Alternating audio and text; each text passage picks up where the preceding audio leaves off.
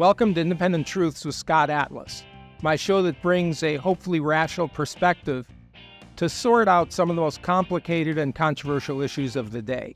Today's guest is Professor Todd Zywicki of the George Mason University Antonin Scalia School of Law. Todd and I will have a fascinating conversation about one of the most complicated issues facing America and culture today, Wokism. What is Wokism, and what do we do about it? Thanks for joining us, and stay tuned.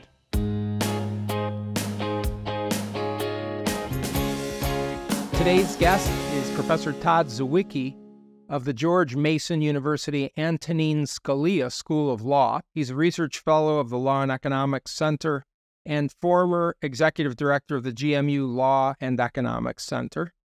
He has so many very impressive titles and jobs. In 2021, he served as the chair of the Consumer Financial Protection Bureau Task Force on Federal Consumer Financial Law. He is a renowned teacher and scholar in several areas, including bankruptcy, contracts, commercial law, law and economics, public choice in the law. He clerked for Judge Jerry Smith of the U.S. Court of Appeals for the Fifth Circuit. Todd is a stellar graduate of the law school from the University of Virginia, where he was the executive editor of the Virginia Tax Review and the John Olin Scholar in Law and Economics. Received his master's in economics from Clemson and a bachelor's degree cum laude with high honors from Dartmouth College. He's the author of more than 130 articles in leading law reviews, one of the top 50 most downloaded law authors at the Social Science Research Network all time, and is really a very outstanding articulator of very complex issues. So it's a great pleasure to welcome Todd back to the podcast. Todd, welcome. Thanks, Scott. It's great to be back with you. So many things, again, to talk about because the world doesn't seem to be simplifying. There's a lot more complexity happening every day. Today, I would like to talk about this very sort of strange topic that is beginning to impact all parts of American life, increasingly all of our institutions, whether it's universities, the government, the military, the private sector, simply K through 12 schools, and that is this issue that is referred to as Wokism. So let's start with this because this is of course, it's also coming to the fore in the election cycle. Can you define the term? What is woke? What is Wokism? Sure, and this is obviously something that started in the universities to some extent, but didn't remain in the universities, which tells us a lot about the influence that university ideas have on society in sort of shaping future generations. And wokeism is an idea that basically the term comes from the concept that there is an underlying order to the world that is not usually observed. There's a sort of there's a superstructure and a substructure of power relationships, historical relationships, institutional dynamics that people take for granted, sort of like the proverbial goldfish swimming in the fish bowl who's not aware of the water that they're swimming in. And the idea here is that what woke claims to do is awaken people to this underlying fabric of society, this underlying structure of power relationships and the like, with the idea being that once you're awakened, you can do something about it. It's kind of reminiscent of the old Marxian idea of false consciousness, but in some sense, it's much deeper rooted and more pernicious than the Marxists saw it as. So, what about this concept? It's an entire world concept to me. It's not just cultural. It's really redefining truth, but in a funny way, it's defining the absence of truth. It's sort of saying, by definition, everything that you think is wrong because that's what you think is right. It's sort of to me, a very strange circular logic based upon complete upheaval. I mean, I don't know how to even articulate it that well, and that's one of the reasons you're here. What is the logical structure? What is the logic? How does the logic flow in people who believe in this? Right, and that's right, Scott, which is, one of the reasons I got interested in this is those of us on our side, I think, kind of look at this as kind of a silly, faddish sort of thing, perhaps. It's just kind of goofy and doesn't have a lot of intellectual heft. Or we just look at it as a close cousin of Marxism. And so basically the idea is, as well, nobody believes in Marxism anymore, so maybe this is just a bubble that's going to exhaust itself. But I think it's actually much deeper, and it's a much more formidable and dangerous set of intellectual ideas than we have previously acknowledged, which is to say, if you take everything that people like you and I and, a lot of our listeners believe in, which is we believe in the free society, we believe in the rule of law, we believe in individual liberty, we believe in rationality and reason and the like. You take everything we believe, it's sort of an integrated logical structure. But if you were to take that and flip it all on its head, it would also be a logical integrated structure that rests on certain pillars, certain fundamental ideas. And then it's kind of one of these things, you buy the premise, you buy the bit. And what I think makes this so dangerous, and we could talk more about this, or such a formidable and threatening intellectual idea, is that it does rest on certain grains of truth, right? Marxism was just silly, right? Because Marxism postulated this imaginary economic world where we're going to get rid of scarcity and, central planning would work. This set of things is kind of much slipperier and trickier. It does point to certain realities of the world, which it then extends too far. But I think that gives a lot of sort of the credence to it that we need to understand the argument and why it is so compelling to so many, especially for kids. Well, yeah, I mean, I guess what I'm trying to grapple with here is that, first of all, you're being awakened, they are claiming, the people that believe in this, that all accepted truths, right, definitions or truths are false because by definition, that is the accepted truth.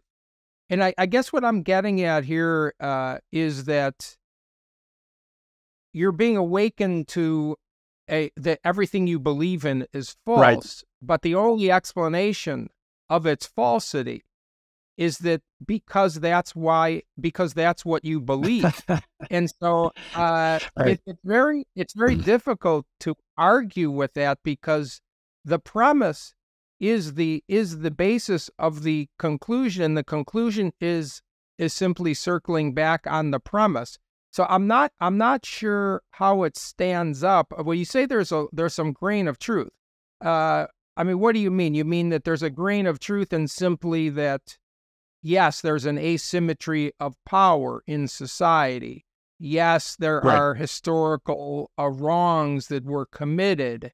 But I think this is far more deeper right, than just simply correcting historical wrongs. I agree. This is fundamentally an attack on Enlightenment, on the Enlightenment project and the idea of sort of constitutional liberal democracy. But maybe I can just summarize. There's really kind of three premises, three pillars that underlies this. And we can kind of see how, as soon as we kind of understand this, a lot of the things that seem very puzzling to us fall into place. So the first one is the idea that hierarchies, sort of social hierarchies, are largely arbitrary, and that they are corrupt and reflect power imbalances and not sort of competence and merit. And so this is a sense in which I say there's obviously a grain of truth here, which is that having family connections, for example, being wealthier, is more likely to help you to get ahead in life if you're a kid or something like that, right? Right. Hunter Biden was not chosen for the board of Burisma because he was obviously the most qualified oil and gas consultant in the world, right? So it's obvious that there's some aspect of this. And so the idea they take there is that just means that all forms of merit, and so there's obviously some truth there, and there's historical discrimination but But think from that, all forms of merit are completely arbitrary. So in this worldview, for example, being a minority, for example, is just as good of a qualification as to be on the board of a semiconductor company as having 20 years of experience in the industry. Why? Because the white male who was able to start a semiconductor company just had an opportunity that, let's say, the minority did. And so in that sense, it's arbitrary to say one has is more qualified than the other. The second idea that goes with this, that now we're starting to move in on this idea of truth, is that formal rules of processes and procedures, such as the rule of law, neutral rules of free speech, for example, that everybody can speak, constitutional rules, fairness rules, all those sorts of things, they appear to be neutral, but they are not, because they inherently reinforce the existing power imbalance in society. So to get to your point, why is free speech not useful to them in this way? Well, because what they say is that those who are privileged, like you and I, right, people who are educated, who are trained, who have advantages, we are just better at that game than people who are not, right? And so we write the rules as to what counts as evidence of truth. So empirical truth, for example, data analysis, logical argumentation. And their view is, well, that's just completely arbitrary. You guys just choose those because that's what you're good at. Why couldn't lived experience, for example, or my personal narrative not be equally as valid as yours? Because I feel like those are equally valid, right? And so then you get to the bottom line here, which is the point that you're getting at, which is truth itself. And this is sort of the final underpinning of this, which is they believe that people are not rational, autonomous thinkers.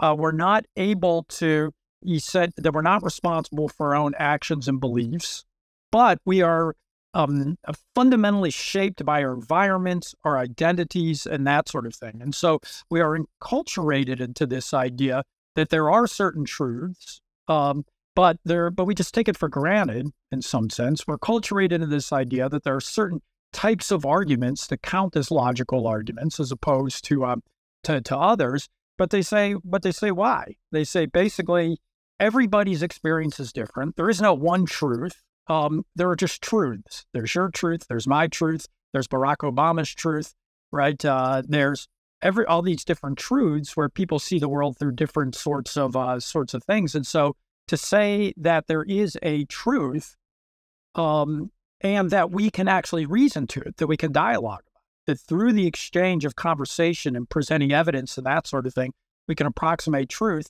they say that's just fundamentally flawed.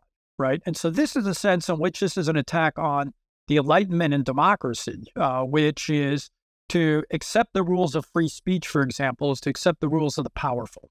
And so what they say is that's just power. That's not reason. That's not evidence. It's just power saying this counts and that doesn't. And this is where it gets kind of scary, Scott, which is now we get the bottom line, which is this bizarre idea that speech is violence that just seems so bizarre to us.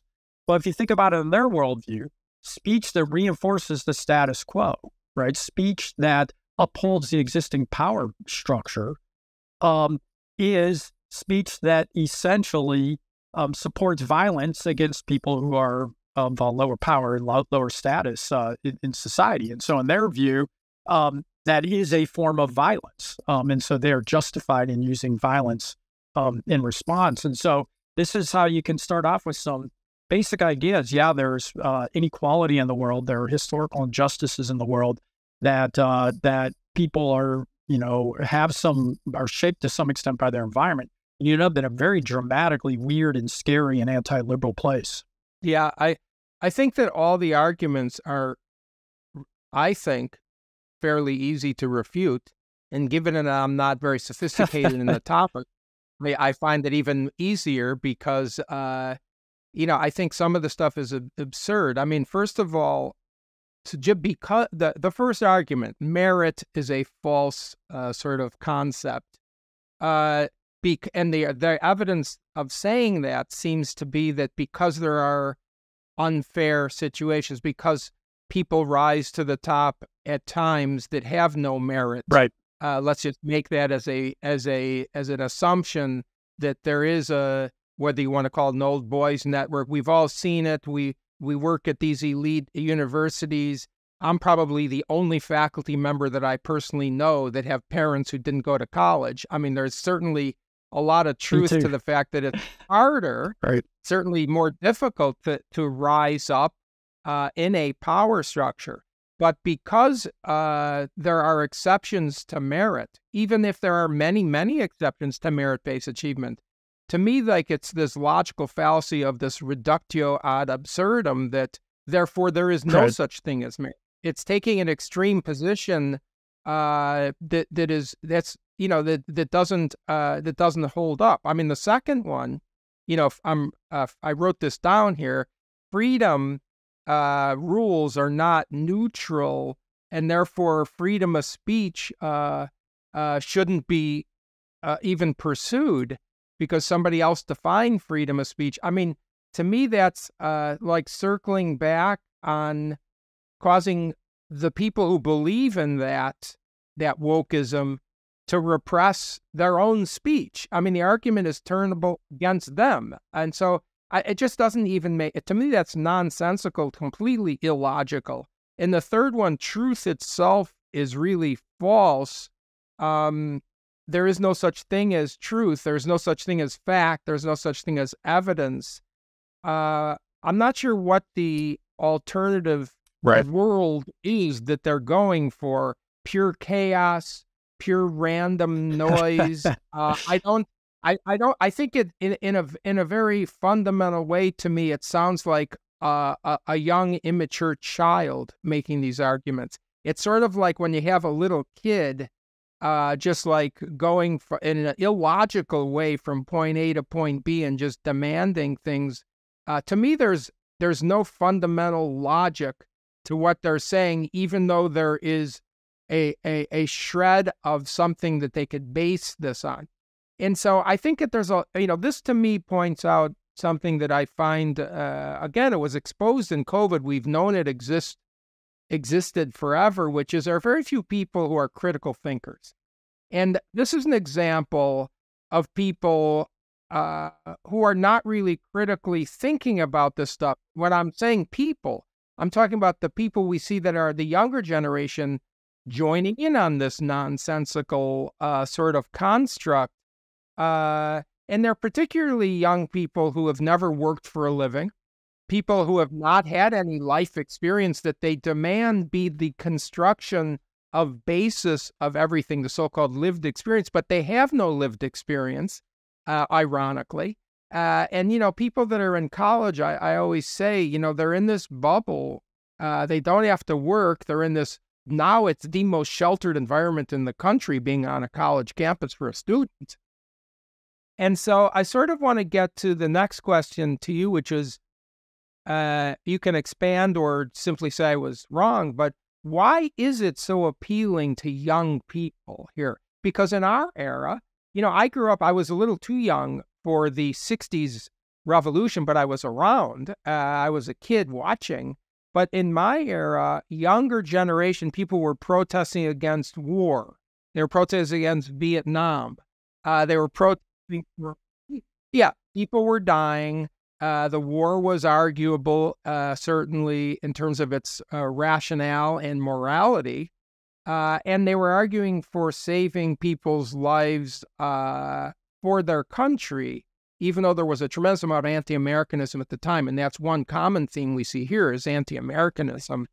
But I just wonder how young people, why are they so attracted to this? Is it that we've lived in too much peace and prosperity their whole lives? They have no familiarity with things like the USSR and censorship and propaganda?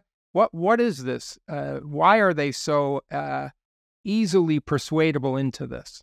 And I think that's the right question, Scott, right? And so what I've been trying to do for those of us on our side is to get to that question, which is obviously these ideas have spread. These ideas have spread even beyond sort of young people. They've taken over So we talked about earlier, corporations, K through 12 schooling, universities, right? So grown-ups have adopted these also. And so my first task with kind of the deep dive and the military, and the military, increasingly, yeah. And so I think the first thing that I've been trying to do is just try to figure out what this is all about, and try to get to this question of why it's so appealing, and sort of unpack the logical structure of it. And as you said, the second stage would be, well, here's everything that's wrong with it, right? So there are some things obviously wrong with it. So take, for example, the idea of there being, sort of hierarchies are corrupt, there being privilege. It's like, well, why do we just arbitrate? There's all kind of forms of privilege and inequality and all that sort of thing in life, right? Which is, why do we just focus on these ones, race, sex, or whatever? Why not the fact that, tall men make more money than short men, right? Why not focus on the fact that university professors studiously ignore the idea that being higher in intelligence makes you privileged compared to others, right? That's completely merited as far as the professors are concerned, right? So there's all kinds of these things, and it's just arbitrary to pick which counts, and in which it doesn't.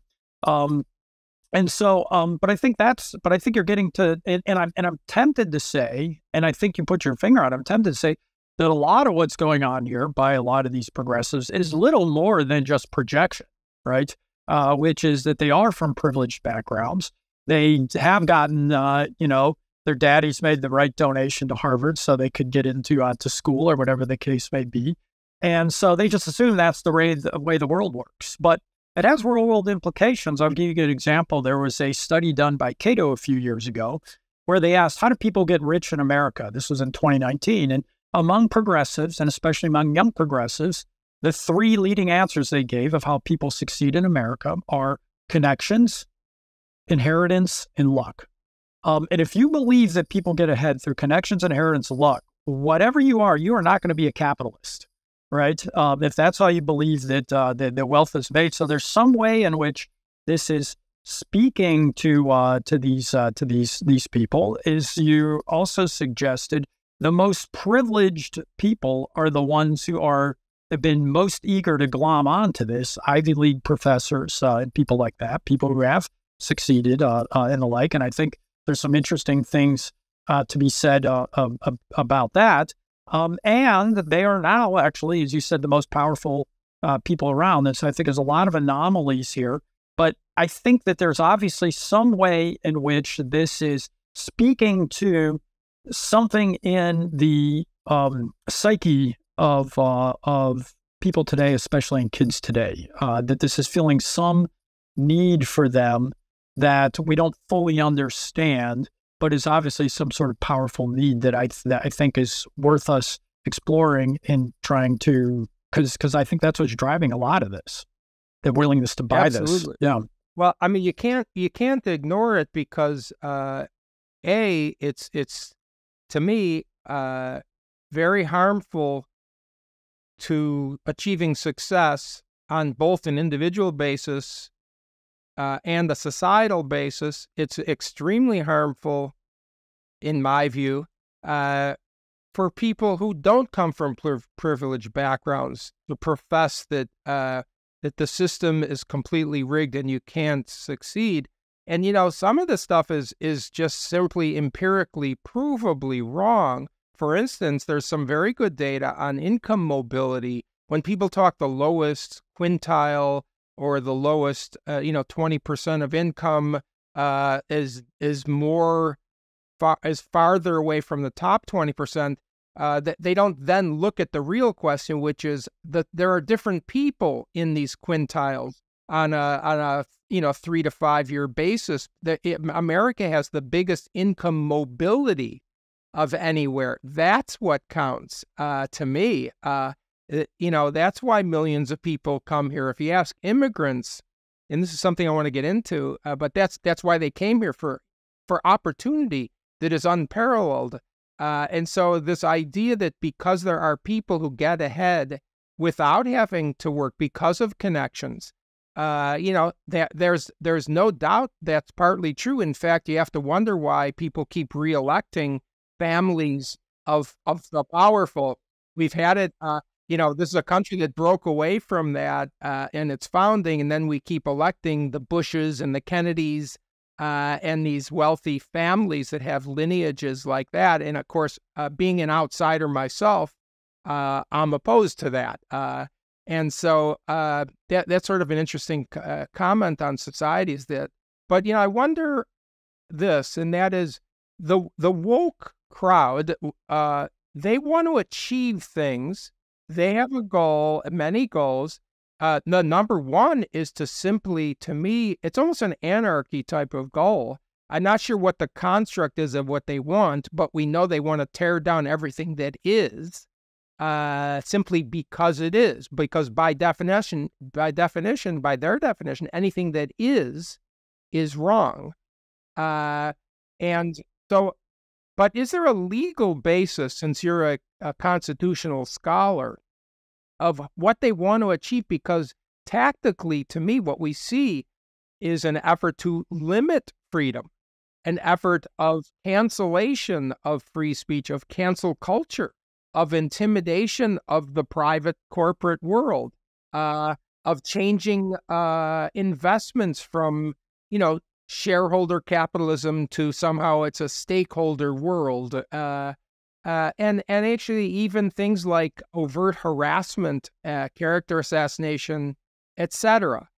So there's to me a fascistic side of this wokeism, and I'm wondering how are they able to get away with it? What is the legal basis, and why does it seem, as somebody who's naive to the law like I am, why does it seem that the laws seem to be broken without by that sort of effort without any repercussions? Yeah, I think let me just break that into your fascinating comments. Let me just break it into two basic ideas to address, which is the first is you kind of made a point about the kind of radical nature of this and what it means, which I want to talk about, and then I'll talk specifically about law. But let's talk about the first point because it's really important to understand that this really does threaten everything about the free society, right? Which is, so take, for example, free speech. This is a classic way of thinking about this in the like, right? This goes back to this Herbert Marcuse, the idea of repressive tolerance, where he says, in order to have free speech, you've got to repress speech by the powerful. Now, how does this relate to the larger picture? Well, take the free speech of universities, for example. Universities rest on the idea that we have free speech because through the process of speech, debate, and dialogue, bad ideas are driven out, and we can search better for the truth, and that we can have a conversation, approximate truth better, and that sort of thing, right? But if you reject that premise, right, then you reject the premise and you reject the bid, right? And so for their view, the purpose of the university, if you believe the purpose of the university is to seek truth, free speech is just an easy logical corollary and deduction. But if you believe that the purpose of the university is to rebalance the power structure of society, right? If you believe that there's no truth, that you believe that that the purpose of the university should be liberation of the oppressed, right? Now you change your free speech rules specifically, right? Basically, that idea that the university exists to search for truth, you just drop that in the basket, right, in the trash can. Say, well, what does it look like? And so in that situation, what you end up doing is you have to subsume the idea of these process-neutral rules, equality, due process, all these sorts of things. You subsume that to the goal of equity, right? The goal of liberation. And so that's where they've taken this, right? Which is we use the power balance. And so I'll give you a great example that will really resonate with you, Scott, as a scientist, which is this is where it becomes very dangerous for scientific freedom. And you may be familiar, I believe Nature had this article recently about their new publication policies. In this view, scientific truth is not an abstract thing that's off here on its own. Scientific truth is embedded in a social network. So in their view, it is not, they don't really care about suppressing error, right? Scientific error, like the world is flat, because that can just be rebutted by ordinary scientific terms. What they care about repressing is scientific truth. scientific notion of truth is scientific no, not just the notion, but things that people might think are true. So when it comes upon salient issues like sexuality, race, differences between sexes, all these different sorts of things, in their view, if you have findings that might be weaponized to reinforce the existing status quo and power imbalance, that's what you have to suppress. So you may have heard about this story about this researcher, I believe she was a psychologist from Brown, who published a fascinating article that found during the pandemic a whole bunch of girls who had said that they were transgender, untransitioned, detransitioned. And her hypothesis was that once they took them out of their social reinforcement mechanism and isolate them, they realized that they weren't transgender after all, right? Now, that could or could not be true, right? Interesting scientific question. What was fascinating about it, though, was the article was retracted on some bogus claim, but really because the claim was that could be used, that could be weaponized, right? That if that were true, if people thought that were true, then that could be used to reinforce the existing power structure, right? And so this is how we start to see the certain scientific fields that get put off limits as being out of bounds, is because they might come up with ideas that contradict the political needs, right? And so that's where this creeps into the repression of scientific freedom. Right. This is, yeah, it's almost worse. It's in a way, I think it's worse than repression of scientific freedom, although that is certainly part of it. It's saying that truth is dangerous. Correct. Potentially, therefore we cannot have truth. That's right. I mean, this is really, I don't know if this is, I can't imagine there's a precedent for this really, because let's contrast this with the standard of Marxism, right? I mean, you've pointed out to me that Marxism has a goal, an end game, and that end game is their solution. What is the end game here for people who are in this sort of wokism mode? What is the goal of wokism? Is it simply nihilism? Is it simply complete anarchy and chaos? Or is there some other system? Is it a reversal of the hierarchy to just be bottom is top, top is bottom?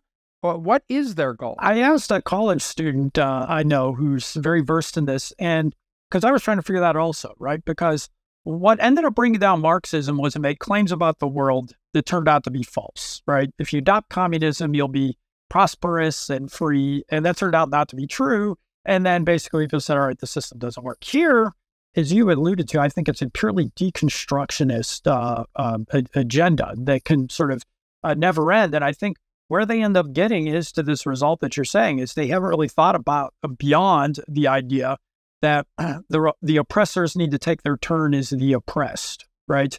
And this then is the idea, kind of going back, I used the university example, but subsuming all of society to this goal of equity, right? Of liberation. And the attack on the legitimacy of the criminal justice system is a good example, right? And you know, even university presidents is a good example of ones who've jumped on this bandwagon, which is nowadays what they've managed to persuade us is, or persuade a lot of people, is the only test of whether a criminal trial is legitimate is if it gets the, quote, right result, unquote, right? That the police officer gets convicted, right? Or Kyle Rittenhouse gets convicted, or whatever it is, right? So the idea that the fairness of a trial would be judged by whether proper procedures were followed, right? Whether proper rules of evidence were followed, and we accept the end result of that procedure as valid, they don't believe that anymore, right? The only thing that matters is the end result. The kind of, you measure the legitimacy of the institution by the end result. And so this then allows them to use all the tools at their disposal, and basically claim that, that you know, you can pack the Supreme Court if you want to, right? You can get rid of the filibuster if you want to. You can do, you know, you can suppress free speech if it's necessary in order to reach your end goal. And that's where to the extent that the liberal democratic constitutional order rests on these sort of, in academic freedom, rests on these sort of process-based rules of neutrality and equality, they are going directly at that. They want to destroy that. And they have not suggested what they're going to put in its place, other than that somehow or another it'll be some sort of more just society, whatever that looks like. And so there is this appeal of nihilism, of anarchism, of destruction here, without any responsibility for explaining what's going to come next. Yeah. I mean, I also wonder, this sort of brings us to the what's more frightening sort of, or another frightening end result here is that, I mean, are we headed, what are we headed toward here? Are we headed toward a war? Are we headed toward a split country? Are we, it's always, the shock, the perverse logic of this is exemplified by so many things, including by the people in power, the elected officials who are pushing this sort of thing, were themselves elected by the current free system. And so the logic that the system doesn't allow what they their success or whatever you want to call them, of course, is on its face proven wrong by their very existence. But where do we end up here? And in that question is how do we counter this? Because this is not something that I think anyone has been able to articulate even fully to make it explainable to ordinary people very well. I think you do a great job of that, but it's still an intellectual concept. It's not that simple. It's pervasive in the culture. And, we have people who are legislators, like the classic sort of example would have to be right now, Governor Ron DeSantis of Florida, who has sort of a trademark of Florida's where woke goes to die, which is where wokism goes to die. And he's passing some laws. I mean, what is the way to stop this or to reverse this? And what is the way also, I think, because part of that is, how do we educate ordinary Americans? It's not enough to say this doesn't seem right. I think it needs some clarity that is missing from the discussion. And that's what my call to people on our side is, right? Which is, and I appreciate you saying, because what I'm trying to do is boil this down for people to walk away from our conversation today and say, holy crap, this is something I really do need to worry about, because there's something going on here that, is diabolically clever and very seductive, right? Especially for, as you know, for example, there's this evidence that shows this high degree of mental illness, anxiety, depression among progressives, right? And so this destructive impulse, this deconstruction impulse, this feeds a need in these people that then reinforces it, right? And kind of rouse them up and that sort of thing. And you asked some really good questions that I'm still grappling to figure out. So one thing that's kind of hard to, I haven't been able to figure out is where exactly do these ideas come from, and then how do they percolate so quickly through society? So there's a way in which ideas seem to germinate on the left. I think social media plays a role in this that is different from how conservatives and libertarians think about ideas, right? Which is, I can point to the guys who influenced my thinking, F.A. Hayek, Milton Friedman, Robert Nozick, right? It's like, okay, I got this idea from that guy. This just kind of emerges and it spreads in some way. And I guarantee that the average woke person walking around has no idea who Herbert Marcuse is, right? Even though you could trace it back to Marcuse. And so trying to understand where these ideas come from, how they germinate, how these ideas are being consumed. Social media in some way does this. But I think the big concern for me is that there is no logical stopping point. There's no prudence involved in this. Because it is purely deconstructionist, there's this sort of unwinding of this internal logic that kind of recognizes no middle ground with respect to a lot of these things. And that's where it seems to pick up speed over time, right? It accelerates over time as to where it's headed. And you see how quickly it spreads through the institutions. And the problem is there can never be enough, right? We can never have the kind of perfect equality that they seek, which means it's going to have to be more and more and more and more and more repression, more and more suppression of ideas, speech, preferences, the whole 9 yards, right? As they try harder and harder and harder to reach some sort of ill-defined goal, because there's no way they can really say at this point, that's enough. We've gone far enough. Well, they don't have the explicit goal, because by articulate, to me, in a funny way, by articulating anything specific, they're sort of playing a game that they disagree with. There is no, in their view, part of this is there is no answer. So any answer, including their own, must be shot down. I don't know if I'm saying that correctly, but it's that's why it's impossible to argue. It's the same problem that I always just simplify and call it circular logic. You can't argue against somebody who's using that fallacy. And there's always shifting around, right? That there's always going to be different relative degrees of oppression, right? Power is zero sum. And so there's always going to be people who are rising and falling in power. So I always give the example. It's not obvious to me, for example, how this battle would have prevailed between the rights of women to play women's sports and transgender people to play women's sports, right? We got two different people with different claims, different historical claims, all that sort of thing. Somehow or another, they knew what the answer was, right? Somehow or another, the left knew that the transgender claim trumped the claim of women with respect to sports. And you can sort of elaborate why that might be, but it's not obvious, right? But somehow or another, they kind of have this mind meld where they can figure out who's worthy and who's less worthy at any given time. But it's a very fluid situation that is always going to be in motion. I would guess the rationale for that is because it's counter to the current accepted model of that there are women's sports, therefore there must not be women-only sports. Right. And when there is, and pointing to your point about maybe it will never be enough, another way to look at it is, okay, let's just go to everybody who's transgender can compete in women's sports as a small example. And once that's the settled status quo, that must be torn down because the status quo is the status quo. And by definition, any status quo must be torn down. That's why, to me, this is, first of all, unending, unwinnable, non-compromisable, and frank nihilism. And I don't know if there is a society that was ever built on nihilism. My guess is no. Certainly not a successful one. It's not even something that you read about in books. This is beyond science fiction.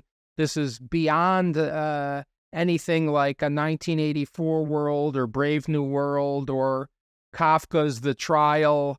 The sort of absurd logic of the Mad Hatter Tea Party kind of circular argument is what this reminds me of, which, of course, there is no out to a circular argument. So it's very frightening. I think what's most frightening is that if you're passive, this is my belief, and maybe I'll stop with this. If you just think things go away, I think this is why we had and still have the problems with the loss of civil liberties from the pandemic that are going to continue. This is not over. There is a tremendous passivity in people that is a dangerous passivity to simply sit and think things will go away. There's a danger to a tremendous void in courage in the United States, perhaps in the world, but I'm just speaking as an American because I'm shocked at the acquiescence of people, at the fear of people in leadership positions on university campuses, including my own Stanford University, some of the weakest leadership I could have imagined we've all experienced. And I'm very concerned because one of the fundamental parts of America that we all thought, maybe naively, was not going to be susceptible to this stuff was private business, private enterprise, because it is a bottom line sort of construct, profit and free market type construction. That's disappearing. On the other hand, the shred of hope is we do see people reacting, right? We do see people reacting to what's being in a very crudely way shoved down their throat, whether it's the beer or any of these other things going on in the news. So, I mean, that's the hope, is that, but part of this is, I feel the solution to wokeism is having the real wokeism. People have to awaken to what is happening with wokism. And I'm not just saying that to make a pun. I think people are sitting there convincing themselves that this is not a very serious threat to all freedom that has been built in this country that we want, not just for ourselves, for our children. What kind of a country are we enabling here if you don't have people have the guts to stand up against it? Yeah, I'll let you finish, Todd. You give me your final word here. That's exactly where I was headed here, Scott, which is, you said passive, but what this does, it puts people like us in a very difficult position, because we believe, well, a lot of people on our side continue to believe, I think somewhat naively, that these people still believe in the same things we believe in, that they believe in truth, that they believe in merit, and they believe in evidence. And if we can just explain it to them better, we can change their minds. They are not playing the same game we are playing, right? They're not playing in universities, for example. We could call it this shared search for truth game, where we've had certain rules for that. They are playing a power game, and they believe they are entitled to play a power game because they believe that's the way the world operates. And so we need to come to grips with the fact that they are willing to use any means at their disposal against us to achieve their goals, that they are willing to use power. They are willing to change any rule if they think it's what they need to do in order to accomplish their goals.